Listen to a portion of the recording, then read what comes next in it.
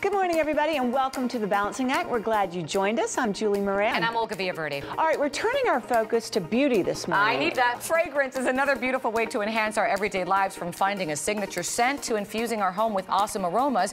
We've got some great advice sure to please your sense of smell. I love vanilla. I love like fresh linen. Oh, nice. Plus, staying beautiful from the inside out, we'll be in our kitchen, and we'll find out how whey proteins can help us stay healthy and fit. Okay, after this show, we are going to look like $1 million. We're going to look gorgeous. There you go. The Balancing Act starts right now.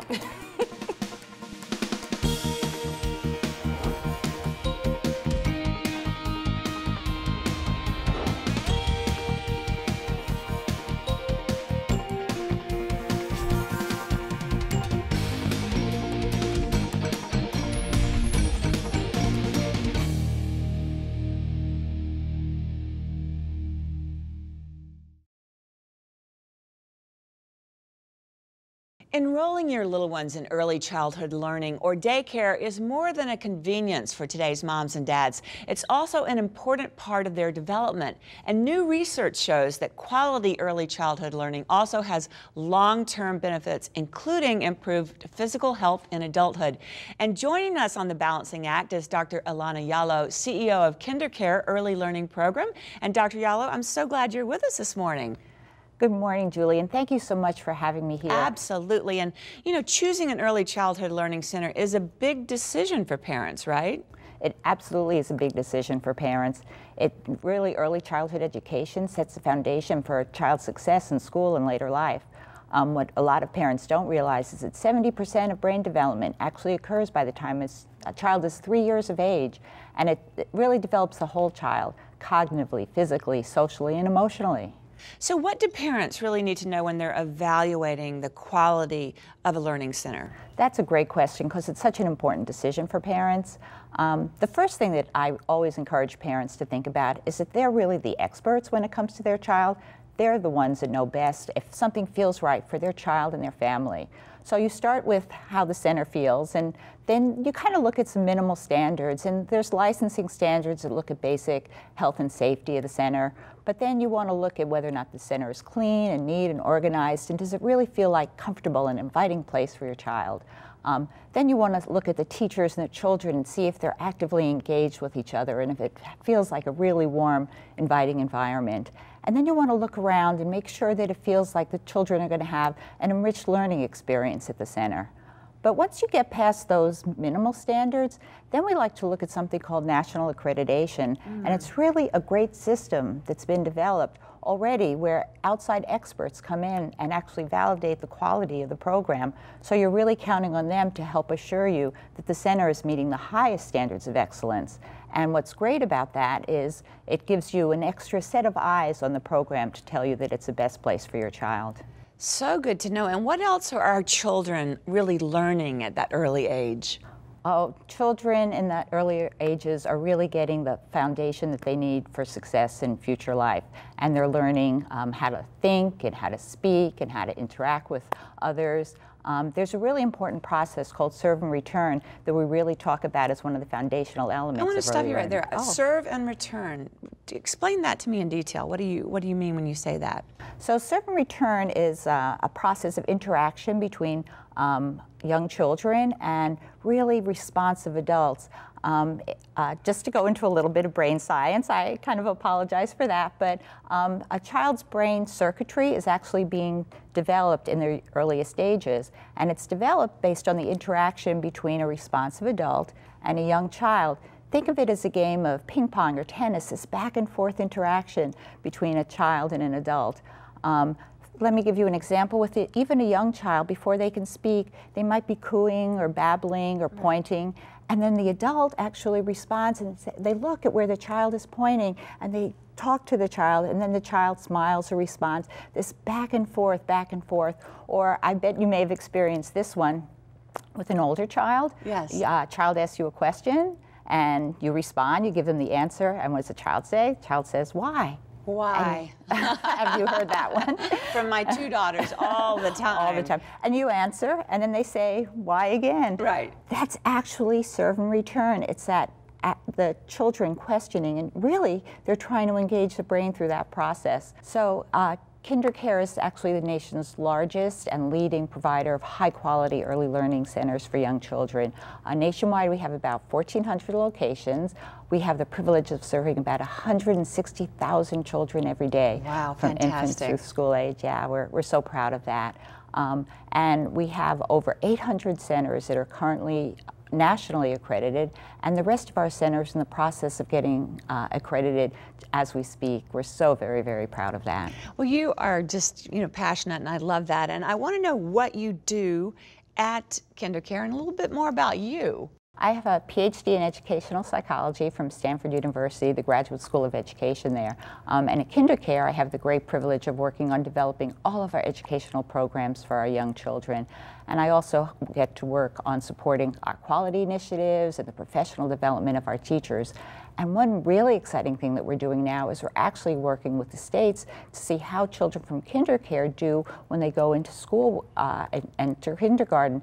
And what we're finding is that children who attended KinderCare actually outperform their peers who didn't attend our programs. So we're so excited to learn that we're... That's a great statistic, yes. And do you have children as well? I do. I have two young men now, 2 sons, and I really wish I knew what I knew then when I was raising them about early childhood development and brain development. I hear you. I feel the same way with my 2 daughters, but it was so great to have you on the show. This is such an important topic, and thank you for joining us today. Thank you so much, Julie. It's been great to be with you. All right, and you want to learn more? Log on to thebalancingact.com. Also find us on Facebook /The Balancing Act.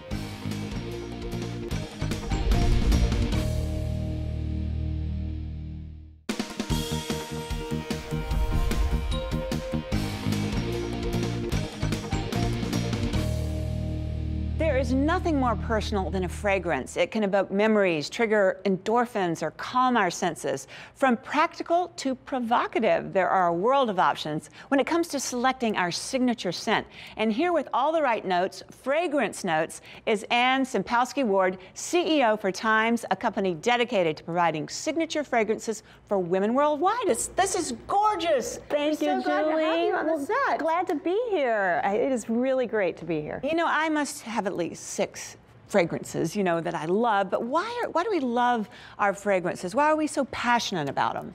Well, fragrances really conjure up memories. You can think back to a certain example or situation that you had and what the air smelled like, what someone else smelled like, and it really is about bringing back those really positive memories, history, and things like that. It is so true. I can smell something and see something that remind me of my grandmother like that. Absolutely. And all fragrances really are not created equal. We know that. But how do we find ours, and how do you produce some of these beautiful things that really truly fit us, our lifestyle, or even our skin? Well, fragrance is so personal. So what you like may not necessarily be what someone else likes. And so the real key is finding something that works with you, with your body chemistry in particular, but also wearing it, trying it, using it, and seeing how it adapts, you adapt to it in your lifestyle. It's all about experiencing the fragrance. You can choose a different fragrance for the night out on the town where you're feeling incredibly feminine. You can choose something that you just really want to have a clean, fresh, start your day energy. And so there's a multitude of fragrances. And, crafting these fragrances takes a really special talent. I know that. And it comes to noses, and noses that are able to discern and mix and create together. So can we do a little, smell test? We sure can. Okay. I would love that. I know. I see the mask here for me. So I'm going to try to put this on, and then you just walk me through this. Okay. Help me get this. Okay, me get this yes, on there. okay. All right. All right. Okay, so you just pick whatever you want, and I'll tell you what I think about So it. I'm going to put something in front of your nose, and you Okay. just tell me what you experience when you smell. The ocean, a river, clean, beautiful. Perfect. This is Aquacorline. This is our fresh, clean fragrance. Okay. It's got notes of driftwood and other elements. It transports you in your memory back to the ocean. Wow. All right, so here's our second one. Okay. Tell me what you smell here. Honeysuckle vine. I'm from Georgia. Yes, yes. Well, this is actually called Tupelo lemongrass. Oh my gosh, Tupelo is a honey. It is a honey. It is a type of honey, and Tupelo lemongrass features, it includes Tupelo honey, but also obviously you can smell the notes of lemon. There's also a light floral aspect to this, which is where you got the honeysuckle kind of remnant. Honeysuckle, yeah. Okay. All right, here's our third one. You ready? You're doing great. Okay. Oh, wow.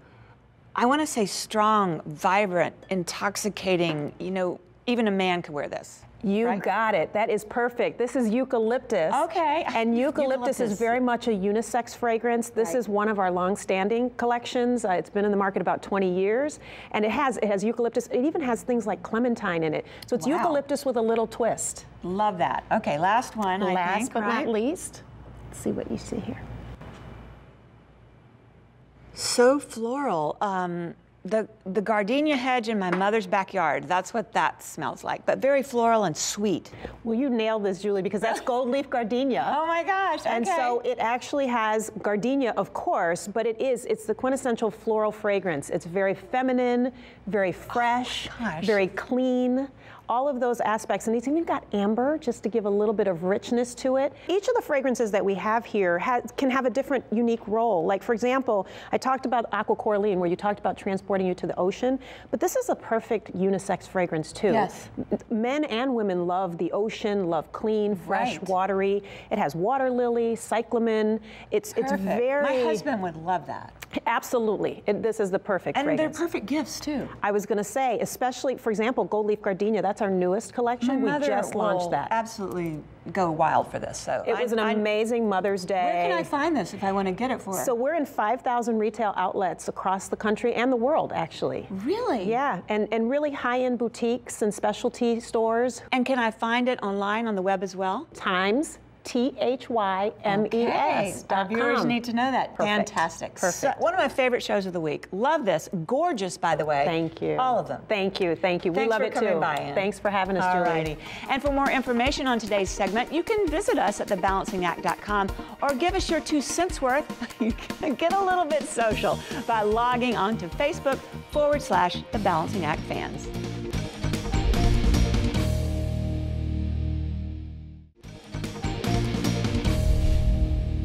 When it comes to great nutrition, it's hard to deny the importance and popularity of protein. I mean, it's everywhere in yogurt, cereal, snacks, beverages, breads, and of course, protein powders. Now, why is protein such a hot topic today? Well, with us today to explain and share all the good news, Jan Hall, CEO for Designer Protein, a company dedicated to helping consumers achieve fitness goals and live healthier lives. Also with us today, Dr. Natalie King and Dr. Marlene Roberts, ambassadors for Designer Protein. Good morning. Good morning, Olga. Thanks so much for being here. Jan, let me start with you. Let's talk about protein. I mean, why is it so important? Well, protein is literally the building block of life. You, Olga, are made up of protein, and it's so important. It builds your bones, your nails, your skin, everything. And taking a protein powder will improve your body composition. And how much protein would you say someone needs on a daily basis, Jen? It depends on your age, your weight, your activity level, and your goals. Do you want to lose weight? Do you want to firm up? Do you want to get rid of the muffin tops, the wobbly bits? I'm getting a muffin top all of a sudden. I was like, where did that come from? I could go on. Oh my gosh. Now, I want to treat our viewers to a very special video that we have this morning of a great Olympian. Tell us who it is. It's Kerri Walsh Jennings. And she's going to talk about why protein is so important in her life. So let's listen. I am a busy woman, like all of you guys. I have so much on my plate. And for me, it's really hard to get all of my protein from whole food sources. So for me as an athlete, I am hooked on whey, and Designer Protein's whey protein is my favorite. I know that when I use Designer Protein products, I don't have to worry. I trust the ingredients, the integrity is all there, and it's amazing post-workout to help fortify my muscles so I can get the most out of every single workout. When it comes to my family, that's when I rely on Essential 10, which is a plant-based protein. It's a fantastic, delicious alternative to whey protein. I am very mindful when it comes to whatever I'm putting into my body. It's one less thing to worry about, which allows me to focus on what matters most, which is my family. What an amazing lady. And Jen, she's going for another Olympic, isn't she? Olga, she is going for her 4th gold at Rio. This is an amazing woman. She's a protein user. She is. And another amazing woman, I will say, is Dr. Roberts. I've heard her story. I'd like you to share briefly with our viewers. You were in an accident at 24. You broke your neck, and you're a triathlete today. Tell me about this. That's true. I'm very fortunate to be walking, but even more fortunate to achieve the goal of becoming a triathlete. I knew after my accident that I had to do everything I could possible to, regain my strength and stability. Protein was essential to that. Protein is essential to building tissue repair. And you're feeling great today. I'm feeling great today. Not to mention she's looking really great too. She looks like a diva. I'm so happy you're doing well. I'm single. And you're single, and she's single, everybody. So I'll get the number after the show. Dr. King, let me bring you in. With all the protein choices out there, I'll go to the store. I like taking a protein shake once in a while, and I'm dizzy. I see this, and I just, give me a perspective on this. Yes, for me, one of the major tools that I use is to just really plan my trip. Knowing what I want going in really, really cuts down that time that I'm in that store. So is it post-workout recovery I'm going for? Am I going for building muscle? Am I going for weight management, as Jan mentioned previously? Just kind of knowing what you want to do really helps to cut down that time and confusion. Good point there. And Jan, how do I know what protein is good for me? Well, everybody's different, Olga, and we all have our own different needs. So some people have allergens. So in our range, our designer protein range, we cater for all allergen sufferers. You might be intolerant to things like soy or lactose. Our range caters for that as well, whether it's 100% whey or 100% plant-based. Dr. Roberts, which is your favorite and why has it worked for you? I like this protein powder here. This one here? Yes.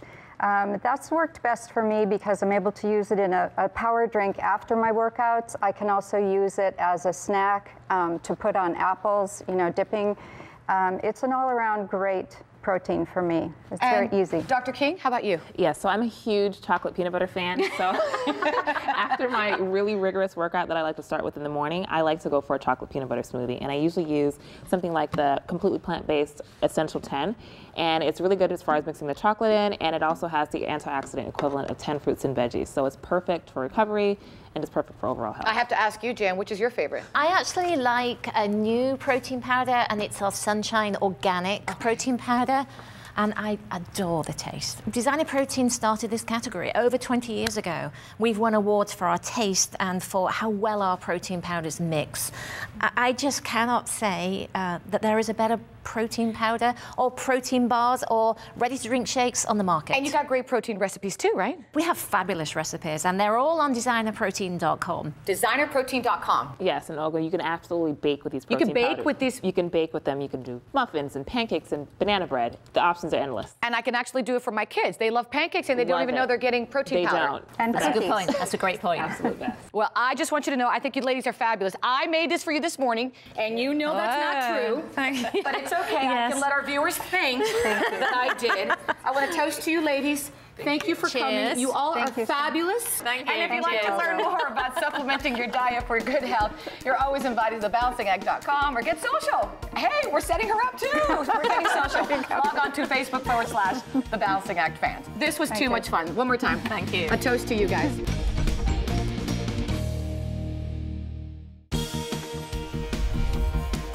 Such great information on today's Eye on Beauty show. I learned so much, and I love the idea of a signature scent. Are you kidding? I love the idea of looking younger. Remember, we have lots more on our website, thebalancingAct.com. I like it too. We're also on Twitter and Facebook. Post something, tweet us, let's get social. Let's get younger. Until the next time, remember, find your balance. So long, everybody.